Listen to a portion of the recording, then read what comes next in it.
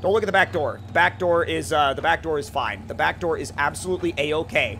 I said the back door was absolutely A-okay and not to worry about it.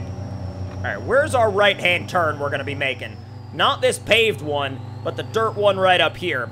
I'm also really hoping that I have enough oomph to get the whole setup up this hill, because this hill is not very forgiving. It's actually one of the least forgiving hills on this entire map for some odd reason, and I'm really not sure. Oh, it's been...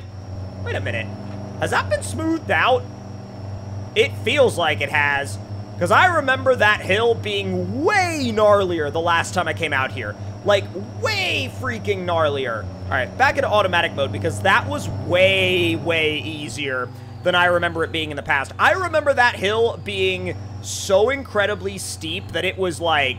I mean, it was a gnarly level of challenge to make it up there. All right, so am I on the right camera angle? Yep, I am. I was, like, freaking out internally because I was like, am I even remotely on the right camera angle? It just... Something about it felt weird. Do you ever have those moments when you're driving along where you're like, am I looking at this from the right angle? Is there something weird going on here? Or is it just me being a bit of a doofus? And, you know, honestly, that's not all that far from what it ends up being sometimes. And you know what? That's fine. This trailer has been holding up, like, really, really well, though. It's super balanced. It doesn't get hung up on things. Even when the terrain gets a little uneven, you know, it's honestly, like, so lifted, and the tires are so big that it just doesn't really care. All right, I'm taking the correct right-hand turn, I believe. I'm going a little bit along the edge, though, because I don't necessarily want to get stuck in the mud, but I might need to... Oh, I forgot the diff lock was always on this thing, and all-wheel drive is always on.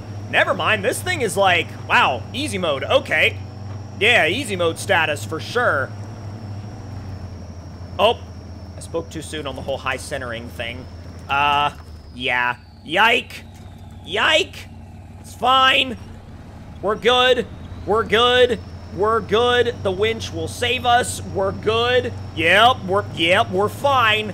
We're fine. Winch gets us on out of there. A little bit of wheel lift coming out of the mud. What are you stuck on now? Oh, the back of the trailer. I didn't think about that. The back of the trailer is always a weird point of contention when you're hauling things like this. And I'm just gonna do that and hope for the best. And also hope that I don't explode the physics. And I think we're fine. Yep, we're good. Not even gonna worry about it. Off we freaking go. Now, as we make our way down into these upcoming roads, yes, the terrain will get a little uneven, but at some point, we should be able to just kind of open her up a little bit and just cruise. And as long as we can find a spot where we can open it up and cruise, we'll be A-okay. I mean, we'll be fine. Do I have enough torque to keep it in high for this and just rampage it up the hill? I have enough torque. I just don't know if I have enough wheels on the ground. Because having enough wheels on the ground is kind of something that you have to think about from time to time.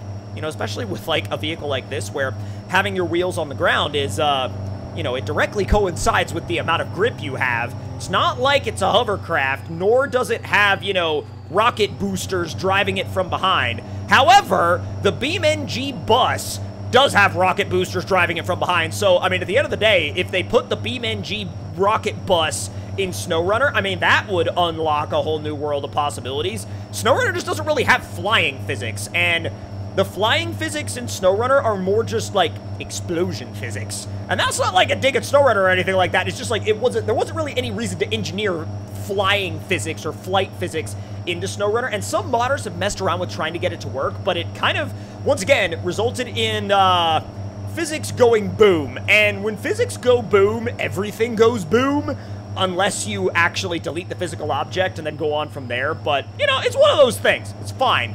But really, aside from high centering the trailer and then getting the back lip of the trailer completely stuck at one point, this adventure has been A-okay, just fine. God, this area is so pretty. And going through it with, like, a giant toy hauler like this, oh, man, top-notch stuff. Not going down that wreck trail, though, because that wreck trail would, well, wreck as in recreational, would turn our truck into a bit of a wreck as in crash. So, we're not gonna make our way down there right now. But, you know, it's probably for the best. We do have a campsite to get to. Trying to get there before dark. Because as long as I can get there before dark, I mean, we can get, you know, we can get all settled in, and then we can wake up the next day and go trail riding in the ATVs, go trail riding in the Tahoe. And, I mean, really, if we wanted to, we could also go trail riding in the Dodge. We would just have to adjust the coilovers a little bit. Fortunately, you know, with having an adjustable suspension like this, you know, as long as you got a couple of tools, you can get underneath it and, you know, soften the damping up a little bit. You can even, like, adjust the ride height a little bit and put the truck into a much more trail-friendly state, if you will.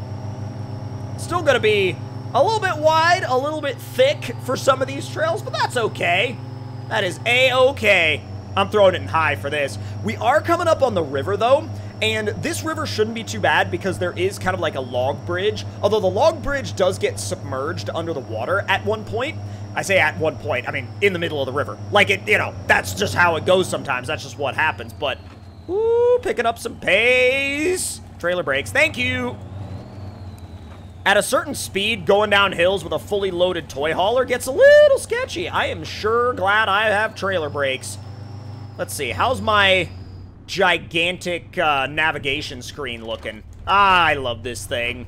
It is properly luxurious on the inside. I mean, obviously the digital speedometer doesn't work, but, like, I don't really think anybody's gotten a digital speedometer that, like, shows numbers to work in SnowRunner. I mean, John Hot Rod has one where it's, like, a digital gauge, but it doesn't show, like, digital numbers, because digital numbers require a whole different set of, like, programming, essentially, to actually make them work the way you want them to work.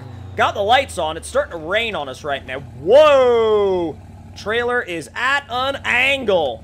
Holy smokes. All right, bringing you around. Nothing unpacked, though. I didn't hear any of the vehicles unpack, so I think we're A-okay. Still got all the wheel chocks right where we need them. Here's the river. Oh, bro, I bet this would be an absolutely incredible picture. We just got to make sure not to get any of the truck's tires off the surface. Come on. Oh, bro. Bro. All right. That right there, holy smokes. I know I've been taking so many freaking photos, but, like, I cannot stop taking photos. Oh, dude, it's just, like, the adventure vibe, just, like, it does not get any better or any more real than being out in the wilderness with, like, a fully loaded down toy hauler with, like, some ATVs and a freaking trail rig in it. Can you... Oh, wow, it's got the torque to go into high range going up that hill. No freaking way. Whoa. Okay, that's proper next level. That is absolutely properly next level right there. Jeez. God, that is insane. That is properly insane. We should have a sign for the campground coming up soon. I'm just not entirely sure where. I'm sure if I check the GPS, it'll give me a little bit of a heads up. But it's been a little bit of a while since I've been out this way in the standpoint of looking for a campground. Because the last time I came out here, I was looking for a fishing spot. Oh, speaking of, camping! Exactly what we need! What's good? Alright, we're gonna take out one of these camping signs, and it might as well be this one. And as a matter of fact, are we gonna take that one out as well? No? Wow! I am amazed that we didn't take that one out. Holy crap! That's nuts, the fact that we didn't take that sign out. Oh, dude, if you could, like, focus on the camping sign and actually do, like, a proper angle of the photo right there, that'd be such a sick picture. Oh, that'd be so awesome. Alright, this approach is gonna be sketchy. I don't think this approach was made for giant toy haulers. Ugh. Already into a gnarly hairpin right off the bat. Trying not to high center the trailer. This is gonna be a time and a half getting up to this campsite. Sure glad there are a bunch of winch points out here, because I am gonna need them. I'm just literally laying on the power. Full power, full power, full power, and full winch pull. There you go, not bad. Man, this is when an earth roamer would come in handy. They got them down at the dealership. I ain't picked one up yet. All right, ease. Whoa. Whoa. Oh, that's gonna be a nasty spot. That is gonna be a nasty spot. Let me see if I can rotate the trailer enough. Can I? Just barely. Yeah, just barely. We about there. Come on. Oh, my God. Dude, I am not feeling that. Come on, come on, come on. Oh, there you go, there you go. I had my steps caught. My freaking trailer steps at that. This was not made for trailers. This was not made for trailers, especially not giant fifth wheels. Bit of a dummy for coming down here, but that's okay. It shouldn't be that long before we get to the campsite. Low plus is also not that slow in this truck, so I don't mind staying in low plus for the remainder of this drive. But I also think that that's the majority of the big obstacles, so if we wanted to go back into automatic, we probably could. I just don't want to risk it until we're actually up where we need to be. Come on, there you go. Come on, come on. Oh, ooh. Made that giant tree shake a bit. That's a little unnerving. That's, like, genuinely unnerving. Like, what the heck? Please tell me that there's a campsite around the bend, because I need it. There's something over there. That just looks like a big rock shelf.